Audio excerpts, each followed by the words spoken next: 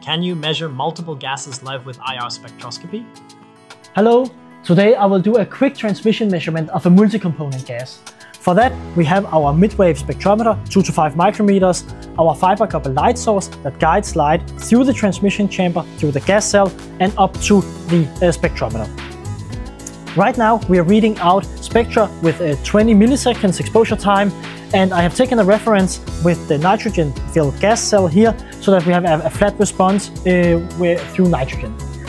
And then I replace the nitrogen gas cell with a multi-component gas here, and you can see immediately we see the spectrum of this multi-component gas. There are CO2 and methane and others in there. Each spectrum is only 20 milliseconds, so you have complete live update when reading out. The idea is, of course, that you can do live monitoring of multiple gases at the same time here in a transmission.